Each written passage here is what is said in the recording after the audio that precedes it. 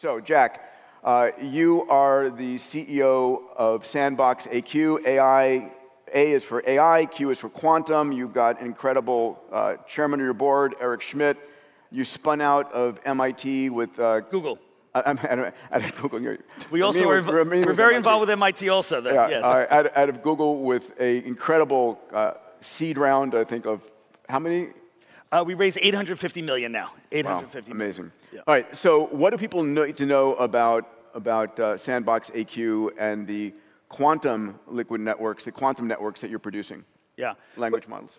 Peter, it's a very exciting moment. First of all, it's great to see so many friends on the panel here and in the audience, and it's a beginning moment. This is the incipient moment for AI.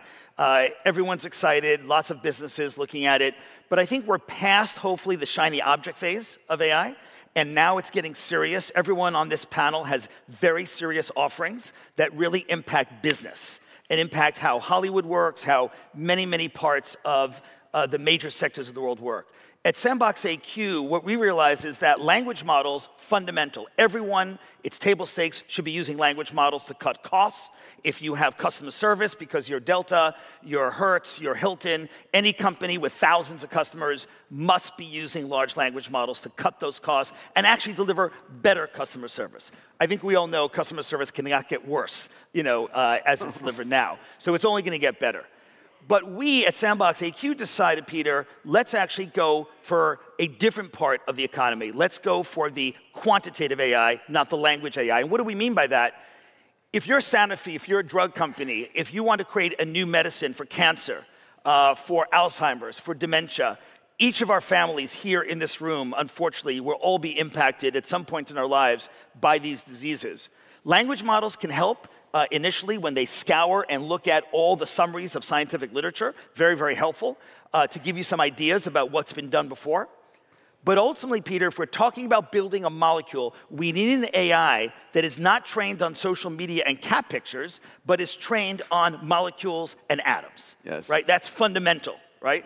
And that is the AI that Sandbox AQ is the global pace setter in. So very importantly, you're not talking about using quantum computers to run these quantitative networks. That's correct. You're using, quantum equations on the GPUs. Yes. So what kind of quantum equations are you using on the GPUs? Right. So this is something that everyone, of course, we all know from elementary school, Schrodinger's equation, all the equations that everyone is familiar with. But what we realized, the breakthrough that we had is that GPUs were getting so much better. We have a hardware person on the panel representing Token, hardware person, thank you, on the panel.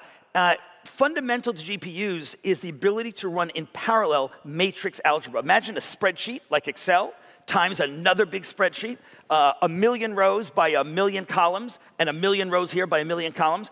That magnitude of matrix algebra, we can actually convert the quantum equations, the equations of drugs, of treatments, of new energy, of battery storage, all that we can convert to the language of that GPU, and that's the breakthrough that we had. Now, when quantum computers come and scale, we just had a great announcement from Microsoft. People may have seen that yesterday. Another announcement from Google just a few weeks ago. These announcements you're going to see come in a great cadence, culminating in a crescendo, Peter, in about 5 to 7 years of having great quantum computers. We'll add those to the arsenal. We'll have GPU, QPU, quantum processing unit, in one mesh cloud hybrid. But today, Peter, we use the GPUs to get the work done with drug companies, with Aramco. Aramco, I see, is a sponsor. Our newest announced customer is Aramco in Saudi. Why Aramco? Because they want to take the hydrocarbons coming out of the ground and convert them to higher order chemicals using carbon and hydrogen, not low-grade fuels, but carbon composites, as an example, that could be used to make a car lighter, that could be used to make a space rocket lighter, that could be used to make an airplane lighter for Airbus or Boeing. This is the kind of transformation that we focus on with LQMs, large quantitative models, versus the very necessary large language models. Amazing, amazing. Yeah, Jack is a nuclear power plant behind that man.